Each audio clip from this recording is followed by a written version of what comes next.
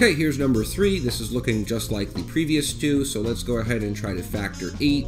The factors of 8 would be 1 and 8, 2 and 4. Now in this case, our C term was positive. This is going to mean that either both of these factors are going to be positive, or both of these factors are going to be negative. This way they multiply to give you positive 8, and they could add up to different things. But we're trying to make them add up to a negative number. 1 and 8 add up to 9. If we want to make them add up to negative 9, we can simply make them both negative. Those are going to be your factors, and we'll write this as m minus 1, m minus 8.